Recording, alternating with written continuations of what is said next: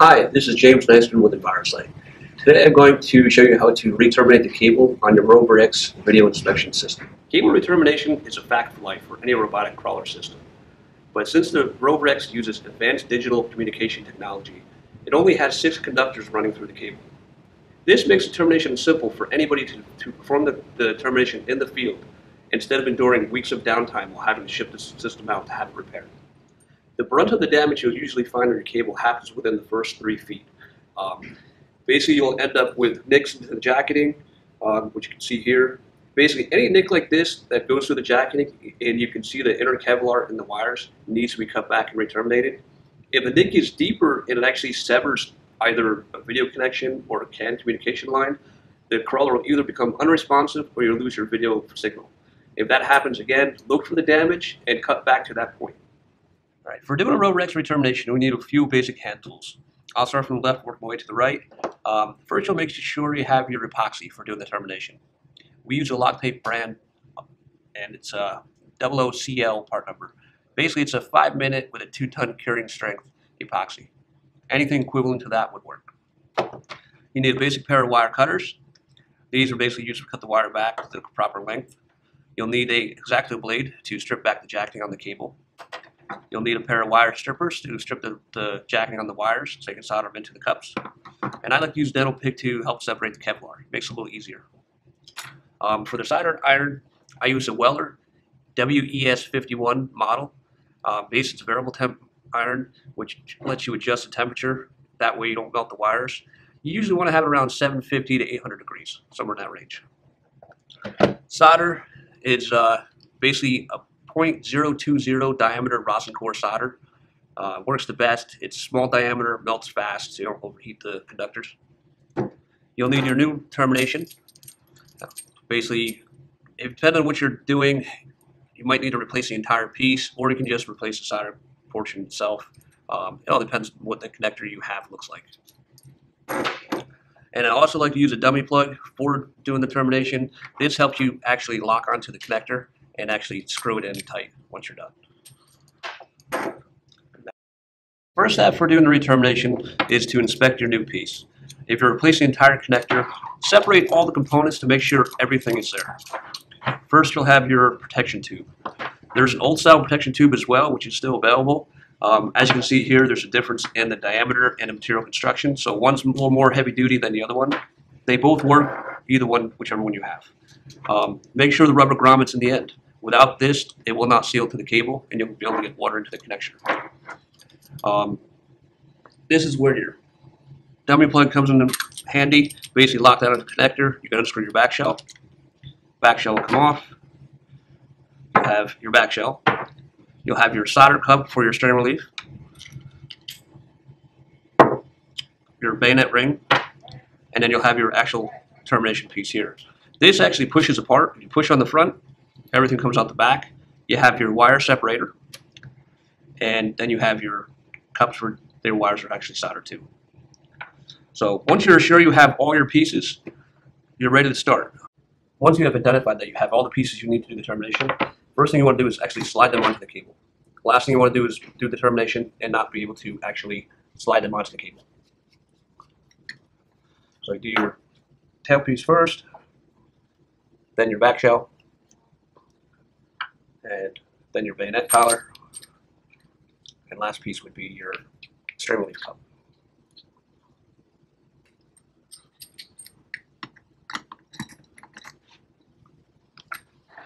So once they're all in the cable, you're ready to start the termination process. First step is to take your X-Acto blade, and you want to strip off about 1.5 to 2 inches of jacketing. So basically, if you fold the cable and slowly run the X-Acto blade around it, it'll actually cut the jacketing. You won't have to exert a lot of force, and you won't damage the inner conductors.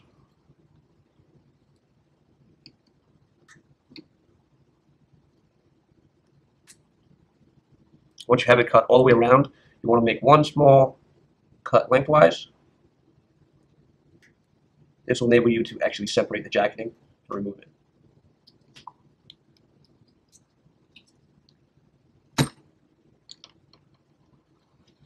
Now you have a Kevlar. Basically, take your dental pick, And if you just pick at the Kevlar, you'll be able to separate it. It's one of the easiest ways to do it. It's a little tedious. But you don't want to just cut it off at the base. You actually want this to be embedded in the epoxy once you get to the string wave cup. That way you'll have all the strength of the Kevlar. So basically once you have the Kevlar separated, you could go ahead and cut it down to 1/4 inch, which is just enough to be inside the cup. You don't need any extra.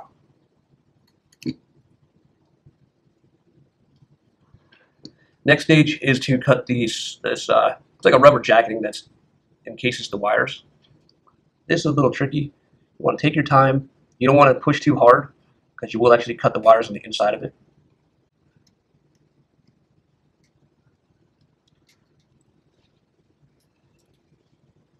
Once you get it started, you usually just pull it and it'll pull right off. And that piece you're removing. You don't need that. That's extra. Once inside, you'll start to see like the filler strands of string. These, usually I cut them right down to the same length as Kevlar. They all get embedded in the epoxy, just all extra string relief. Purple and black wire, they're both your power wires. That's why they're larger diameter. There's another bundle over here. If you grab the white and brown wire and actually pull it sideways, you'll be able to shrink back this Teflon wrap that's around it. And you'll expose 2 clear filler wires that are in there, or filler cables. Those 2, once you have them separated, you can just cut them off. They're not needed. Again, you can leave them 1/4 inch. They'll just be embedded in the epoxy, just extra string relief. White and brown, that's both your CAN communication wires. And you want to do the same thing with the other bundle over here, which is your green and yellow, which are your video wires. Pull them.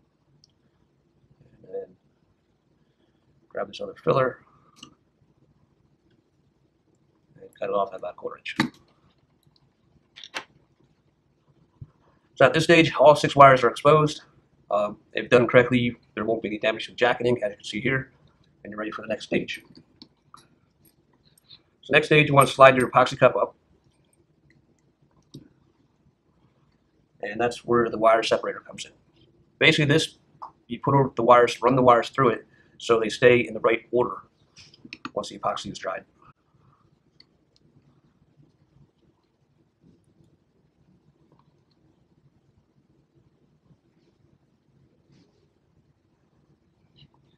If you're not sure what order they go into, you can actually look at the connector itself. On the connector itself, it's actually small abbreviations for each wire color. So with the top dead center notch, that'd be your top dead center. That's where your purple would be. Dead center bottom is your black. And then the top 2 are your CAN communication wires, your brown and your white. So your brown would be on the right, next to the purple.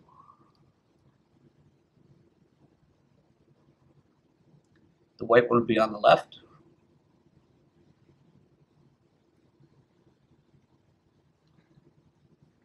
And then below that, you would have the green below the white.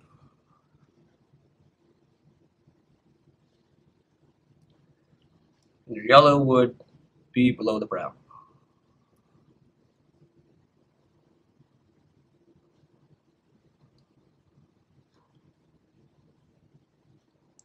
Now your wire's in the right orientation for doing the termination once the epoxy is set up.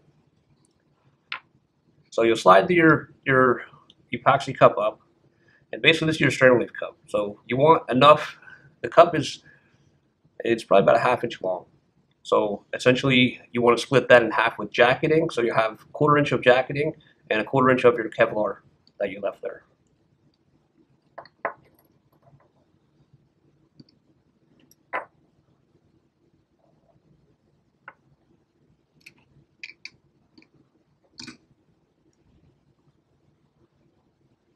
So at this stage, you grab your epoxy gun, and now you fill the cup with epoxy. And we use the self-mixing nozzles, so you don't have to worry about mixing it. You get the proper mix every time, so you know it's going to set up properly.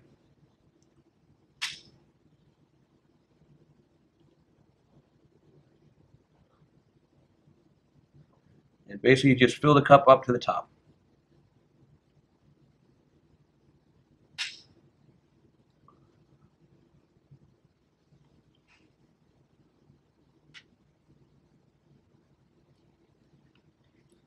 At this stage, now you wait 5 minutes for the epoxy to set up, and then you can start the next stage.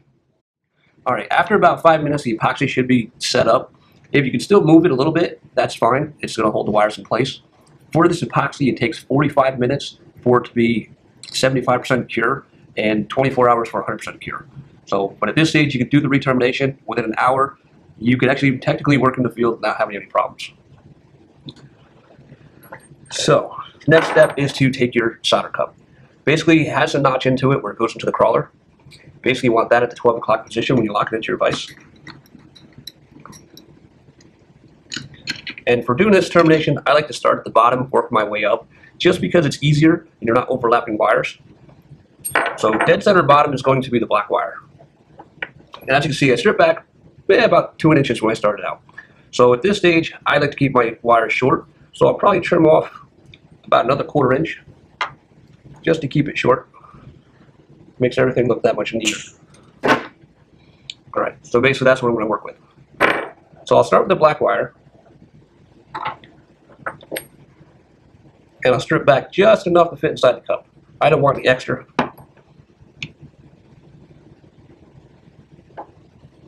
Just like that.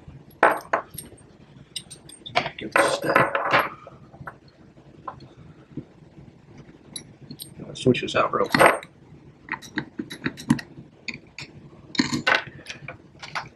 So basically, you want to tin the wire after you strip it. And by doing that, you're basically holding your iron underneath the wire, let it heat up, and then touch the top of the wire with the solder. And you'll see the solder melt and coat the wire. Once it's shiny like that, coated with solder, you're good to go as far as soldering into the cup. You want to do the exact same thing to the cup itself. When they come new, they're empty, there's no solder into them. So you want to fill the cup with solder, just for the known fact that solder flows better solder to solder, and that way you'll get a secure connection.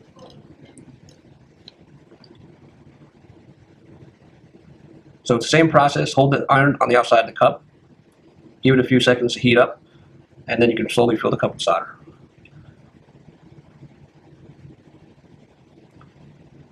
And you actually do that to all the other cups you're going to use, which is all of them.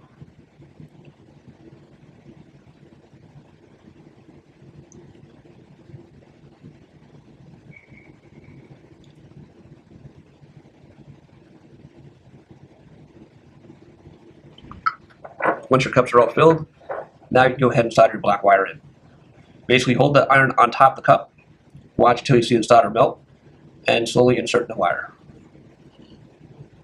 Once it's fully inserted, remove the iron, give it a few seconds to cool down, do the standard tug test to make sure it doesn't pull out. Now you know the solder or the wire is secured, and you're ready to go to the next wire. At this stage, I'm going to jump to the green wire and repeat the process. I'll strip back just enough to fit inside the cup.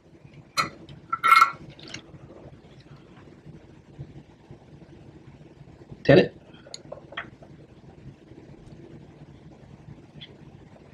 And then same process. I'll line it up, iron on top of the cup, heat it up so it melts, and then I'll press the wire into it. Done.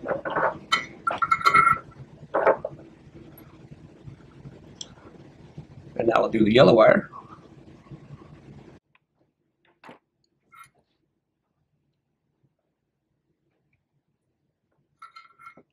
Move there.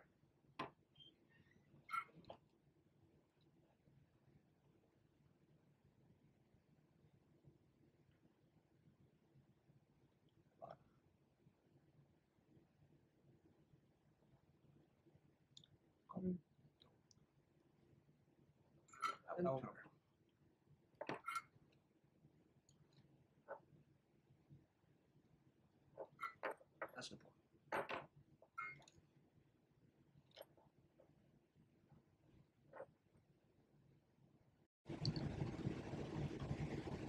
Wires do get a little hot, but if you can do it this way without using a pair of pliers in the wires, it's a lot safer.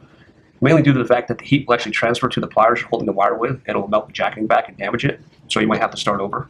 So if you just push it with your fingers, you'll be much better off.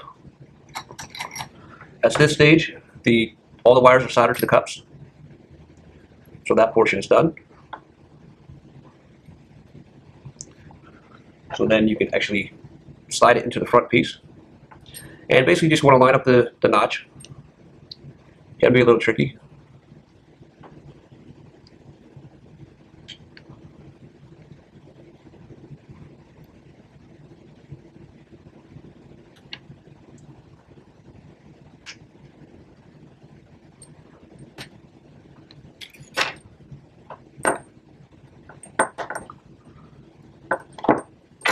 It's the back side of this.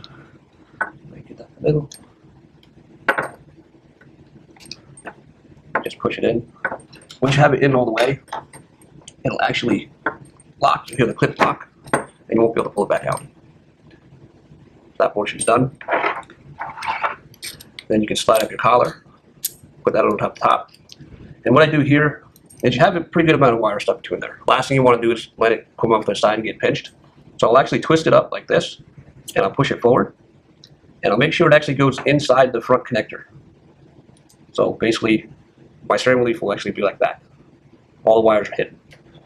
Kind of hold it, support it, slide up the back shell,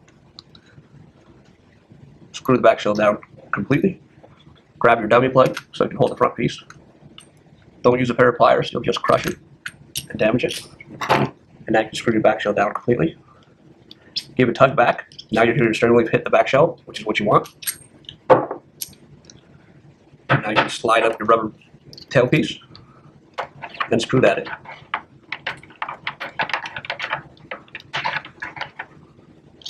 Well, there you go. All right.